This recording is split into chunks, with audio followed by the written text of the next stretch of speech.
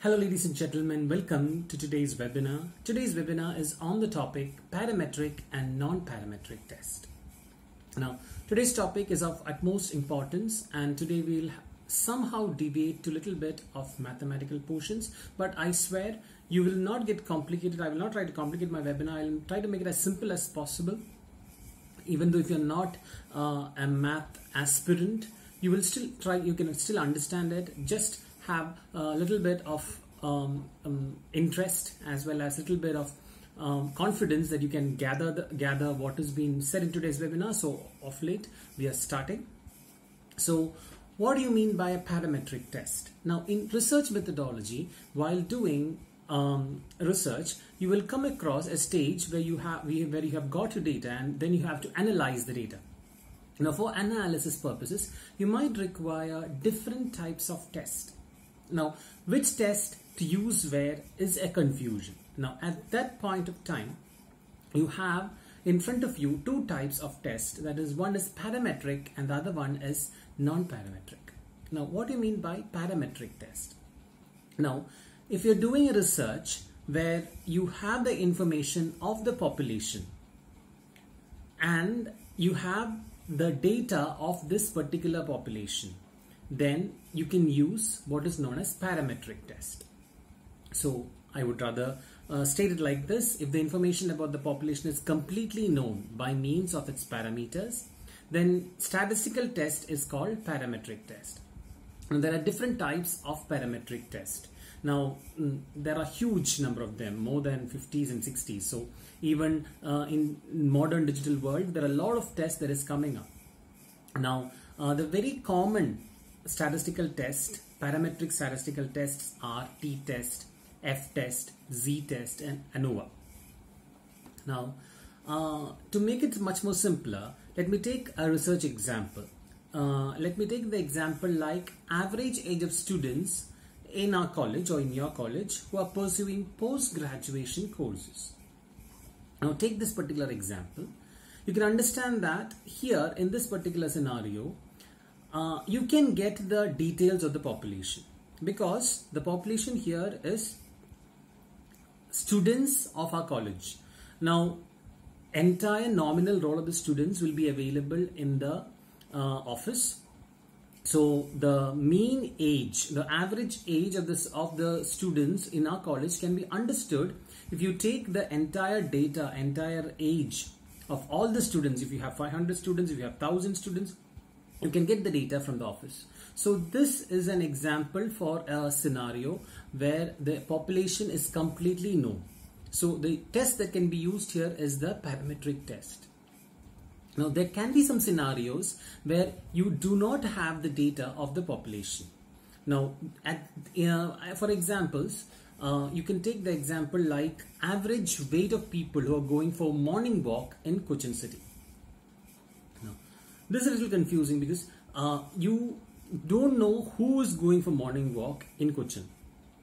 So the population is not defined, or rather you do not know what is the number of people who is going for morning walk in Cochin City. So in this scenario, what happens is you still have to do the test. So in this case, you do something known as non-parametric test. Now I'll state it like this: if there is no knowledge about the population or parameters, but still it is required to test the hypothesis of the population, then it is called non-parametric test. Now the different types of test that is used in non-parametric test are Mann-Whitney, rank-sum test and Kruskal-Wallis test. Now there are n number of them that follows, but these are the very most common tests that is being used. Now one more example for non-parametric test scenario, research scenario could be something like the average salary of people who are using transport bus service in Kerala. Now again, you cannot tell how many people is using transport bus in Kerala and who are they. You cannot take the number of them. It's very difficult. Now in these scenarios, you use a test that is known as non-parametric test. Now to make it much simple, we can say that if there are two types of tests, parametric and non-parametric. Now in previous of my webinars, I had explained about the scales, the basic scales that is be used in statistical tests, that is nominal, ordinal, interval and ratio. Now, if it is a nominal data or an ordinal data, then you can use non-parametric test. On the contrary, if it is a ratio or an interval scale, you use parametric test. Now what is the basic difference between parametric and non-parametric test? Now, I had already explained the prima facie thing to check is if the information about the population is completely known. If the information is completely known, it is parametric. If the information is not available, it is non-parametric. Now, parametric specific assumptions are made regarding the population. Now, since it is given, the data is given, you can make assumptions. Now, in non-parametric, no assumptions are made regarding the population. Now, in parametric test, null hypothesis is made on the parameters of the population distribution test. But in non-parametric, null hypothesis free from parameters. You do not associate null hypothesis with parameters. Now, in parametric, no parametric test exists for nominal. See, in parametric, we cannot do test for nominal scales, but in non-parametric, you have test statistics. You can do for nominal as well as ordinal data. I already said that parametric is for ratio as well as interval scales. In parametric, statistics is based on the distribution. Now, in non-parametric, it is not so powerful. It is not based on the distribution. Now, parametric is powerful if it is existing. Now, if you can associate something, the particular test with, use this particular parametric test, then it becomes a very powerful tool. But non-parametric tests are not very powerful. The results that comes out may not be as powerful as the parametric results. Now, what is the advantage of non-parametric test? Now, the non-parametric tests are simple. It's easy to understand and comprehend. It will not involve complicacy in sampling. Now, no assumptions is made regarding the parent population, and this method is only available for nominal scale as well as a little bit of ordinal scale data.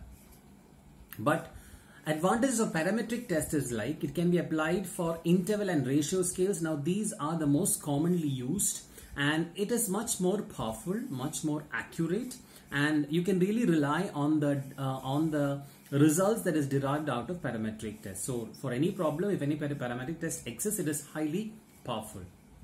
Now, just to give you a small brief, like there are many parametric and non-parametric tests. I'm not trying to explain how to do these tests, but I would rather categorize like parametric tests can be paired t-test, unpaired t-test, Pearson correlation, one-way ANOVA. All these are parametric.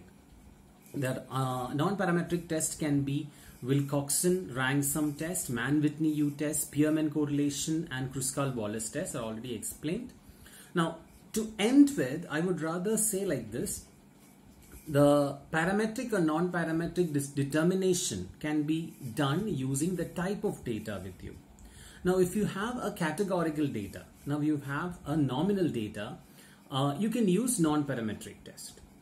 Now, if your data is metric, or rather if it is interval or ratio scales, you have to first of all ask a question like, are the data approximately normally distributed? Now, what do you mean by normal distribution? Now, normal distribution is a probability distribution that the symmetry about the mean, showing that data near the mean are more frequent in occurrence than the data far from the mean. Now, this is a little bit of statistical, so I'm not trying to explain more what is nominal distribution. But if your data is normally distributed, then if it is yes, then are the variance of populations equal? That is the next question to be asked. If it is yes, use parametric test. If it is no, use non-parametric test.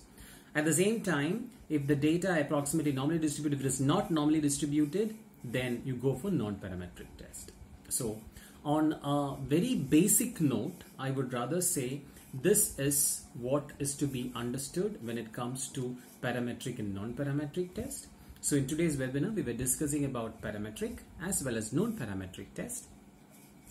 If the information of the population is completely known, then we use the statistical test called parametric.